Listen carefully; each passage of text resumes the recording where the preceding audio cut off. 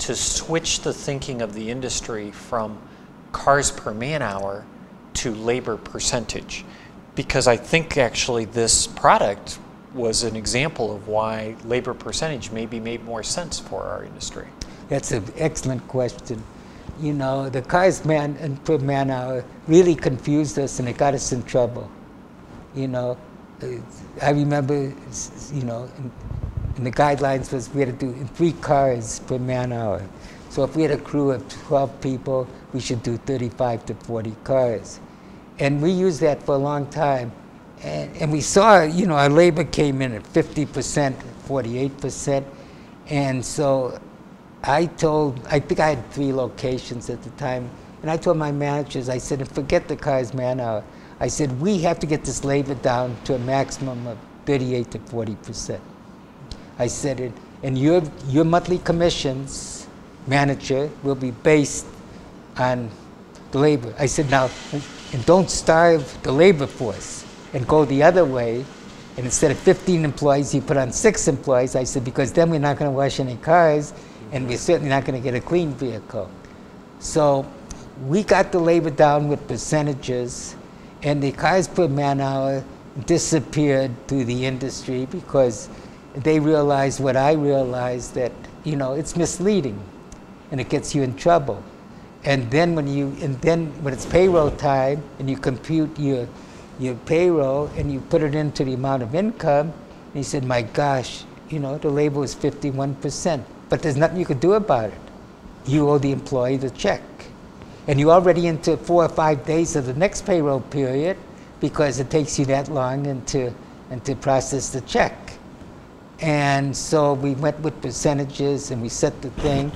And now when I go in to analyze a full service car wash, and the only thing I look at is the percentage of the labor, if I think the labor is accurate on their income and expense statement. So I got to tell you a funny story that I'll bet you don't know. So I was out installing, I think, your 3rd system, and you had concluded that this labor percentage was a more important number than dollars per car. And you had me pinned in your back office, and Harvey, I'll bet you know this, you can be a bulldog. And you kept saying, Ken, we got to have this labor percentage. Well, it got so late in the evening that I finally said, yeah, we'll do it, not knowing if we could do it or not. But I wanted to go back to my hotel room, so I finally... You were tired. You tired me out, but no, that was a very important addition and helped a lot of our customers in the industry.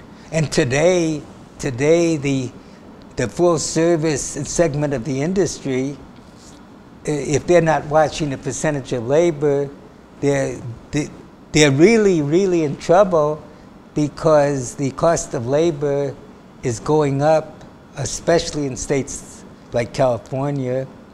And if they don't watch the percentage of labor, you know, and 2 things will happen. If they go to sell the car wash, they can't sell it because obviously someone's going to come in there and do their analysis and due diligence, and they realize that they, you know, because of the labor, and they can't make any money. But the second thing that's going to happen is you're going to get more and more trouble, because you can't really raise the price to the consumer today because of the influx of the building of express exterior washes.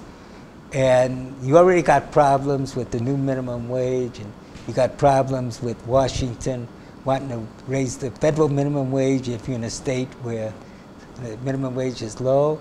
And car washes that have in chain operations with more than 2 locations have more than 50 full-time employees. And the Affordable Health Care Act, this portion of the Health Care Act is to go in effect now. It's been extended a year, but it's still going to, it's planning to go in effect on January 2015. And if you got 2 or 3 car washes, and you got 60 or 70 or 80 or 90 car washes, and then you're going to be faced with an insurance issue, which again raises the cost of your labor.